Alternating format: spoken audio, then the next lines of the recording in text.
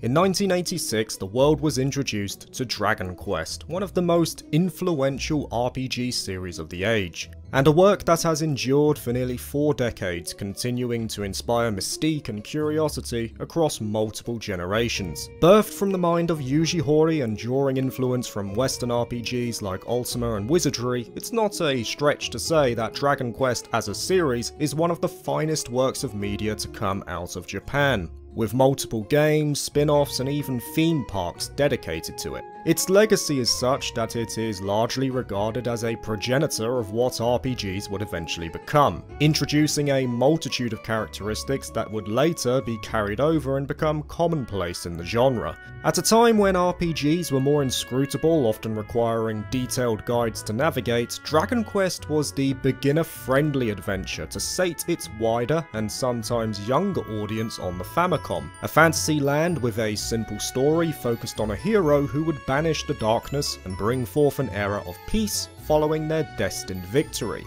This approach has remained fairly consistent to the present day, as has the involvement of its recognisable art style courtesy of Akira Toriyama. With such an influential mangaka at the helm design-wise, it stood to reason then that following the success of Dragon Quest in Japan commercially, it would spawn not only video game sequels, but garner representation in other forms of media too, like anime adaptations and manga spin-offs, with one of the more recognisable birthed in 1989 called Dragon Quest: The Adventure of Dai. This particular sub-series would spawn 37 manga volumes, 2 anime adaptations with the latter consisting of 100 episodes, and also an action RPG known as Infinity Strash: Dragon Quest: The Adventure of Dai, of which this video has kindly been sponsored by Square Enix. Now, Infinity Strash is initially an opportunity to relive the adventure from 1989, but it's certainly not a requirement in order to enjoy the game. It begins with the titular hero Dai facing off against a mysterious foe and losing his memories. The journey that follows is all about reliving the experiences that led him to this moment, and the game does a good job in presenting that, making the story very easy to follow. Take it from me, I've never read the manga nor have I watched the anime series, but I've been having a great time with it, both gameplay and story-wise. And that doesn't surprise me considering the strength of its foundation. To this day, The Adventure of Dai is one of the best-selling manga series of all time, boasting around 50 million copies in circulation come the present day. It has longevity and lasting appeal that is endured for over 3 decades, and the game showcases this in a multitude of ways. What I applaud it for immediately is that it's not trying to one-up its source material. In fact, it feels like a celebration of it in some ways, combining art from both the manga and anime adaptation during many cutscenes.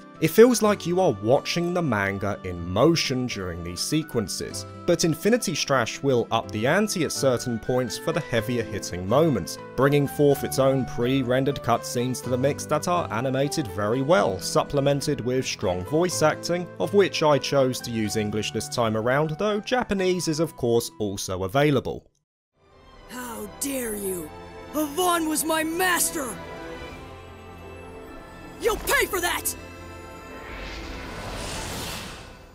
These elements are only positive influences that bring the characters of this world to life, and they do them justice as well. Adventure of Dai has a great cast of characters, both main and supporting. Though their archetypes will be familiar to any fan of RPGs or shonen manga, the writing is solid enough that it makes them relatable and engaging. There's clear motivation for their journeys, layers of depth to their characters built around core convictions, and a clear show of development that is paced well. While it does sometimes feel that certain cutscenes are a bit rapid in terms of how they are presented, I've largely been on board with all the developments concerning the cast. And the same certainly holds true for the story as well. A simple fantasy premise that was a product of its age, but still shows that if delivered properly, it can still be as enjoyable to experience in the present day too. And that's what I like about Infinity Strash. It's not going for anything thematically complex, nor does it touch on deep themes, rather it prefers to stick to the roots of Dragon Quest as a series, and I'm all for that.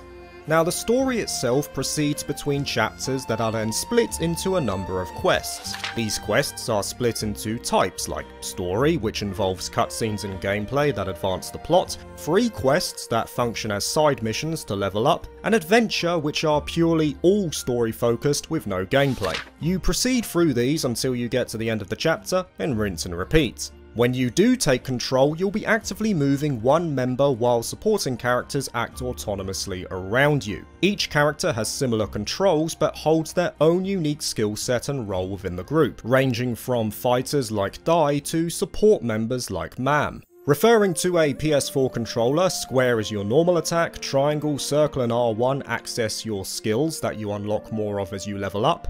L1 is used to guard, X to dodge, and the control sticks allow for both camera control and movements. These can also be rebound in the options menu. The L2 and R2 buttons access the character's unique skills. For example, Dai can call on the power of dragons for limited periods to boost his stats with L2, and then use his ultimate skill called a coup de grace with R2. It's a streamlined battle system and pretty much comes with everything you would expect and want in an action RPG. There's also the use of perfect guards and dodges that charge up your power meters to use the aforementioned special abilities, so those who grasp the system are rewarded for their skill. Item usage is also available with the use of the directional buttons, as is the ability to switch members on the fly. As said before, all members have different playstyles as well, so there's variety on offer in terms of the character you choose to control, befitting a wide array of playstyles. That being said, it's all well and good an action RPG having these options, but the most important question remains to be answered.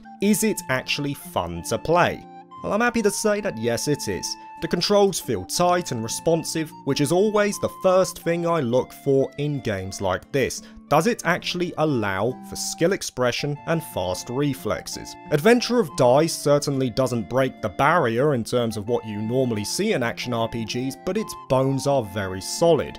Now, while traditional equipment management doesn't exist in this game, it substitutes this with an addition called Bond Memories, which are visualizations of Dai's past adventures. Each member can equip a maximum of 6 of these, dependent upon their level. You get these periodically as you progress the story, and they give the equipped character stat boosts or augment their skills further. The skills themselves, along with the Bond Memories, can also be upgraded with materials and gold found throughout the adventure, ensuring that progression is tangible at all points. Add on traditional leveling up, and Adventure of Dai once again has a solid grounding here. In addition, there is also another method to gain Bond Memories too, and that is through the Temple of Recollection. In here, your character levels are reset to 1, and you battle through a number of floors.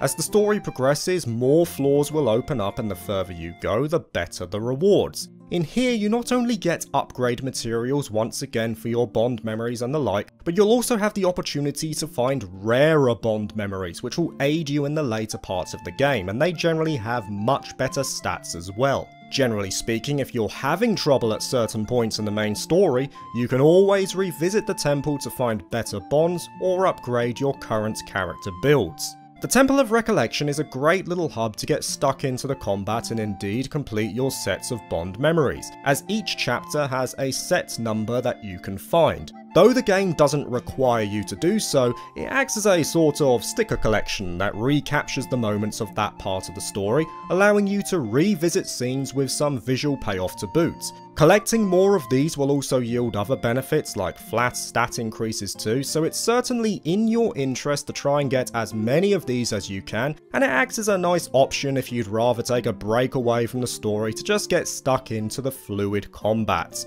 And that's what it all boils down to. Infinity Strash doesn't have an abundance of bells and whistles because it doesn't need to. It doesn't do anything to break the mold, but it's still great because it has a defined and clear identity in that its main purpose was to be a retelling of the manga presented through the medium of an enjoyable action RPG. a game that celebrates the source material, brings its own additions to the series, but is also easy to pick up for those unfamiliar with the series. In a way, Infinity Strash is a reminder of what Dragon Quest as a series holds on to even to this day. While other RPGs will sometimes stumble over themselves attempting to reinvent the genre, games like The Adventure of Dai prefer to stay simple and welcoming to all.